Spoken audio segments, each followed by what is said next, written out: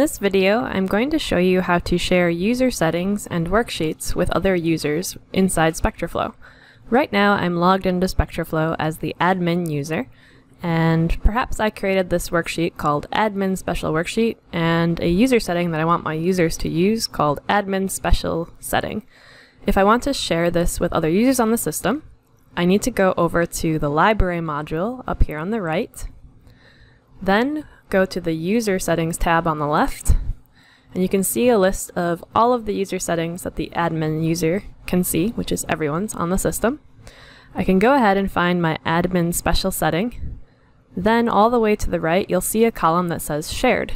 If I check the Shared box, then every user on the system will be able to see this user setting when they log in. Same for worksheet templates. If I toggle down one item in the menu here, I can see a list of all the worksheet templates on the system. Again, I'm going to find my worksheet I made, the admin special worksheet, go all the way to the right, and click Shared. So let's see what happens if I log out. I'll just go ahead and not save that experiment.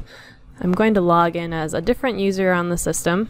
Username is Jesse. Jesse is an operator, not an admin account. When I go in as Jesse, say I open up an experiment. If I try to look at the worksheets on the system, I can see the admin special worksheet is visible to me. And then to see the user settings, my instrument's off right now, so I can't toggle through here on the instrument control window, but I can go look in the library module and see if they're visible there. So again, go on the left to user settings, and sure enough, I can see admin special setting is visible. Now you'll notice that some of the settings that Jesse made, like this Jesse setting, cannot be shared.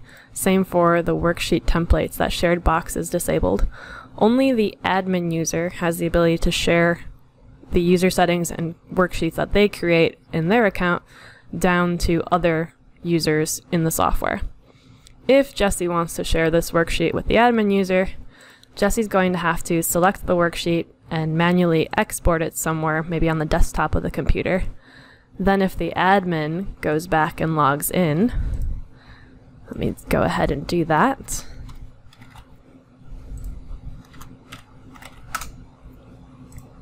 The admin can go to the library section and manually import that worksheet that we exported.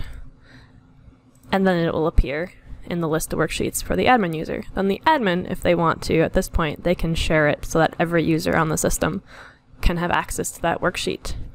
If I look at other shareable items in the software, there's experiment templates. Right now there's no shared button for those in SpectroFlo 2.1. So if you want to share experiment templates with other users, you'll have to manually export and import into other accounts like we just did. And same for the keyword groups.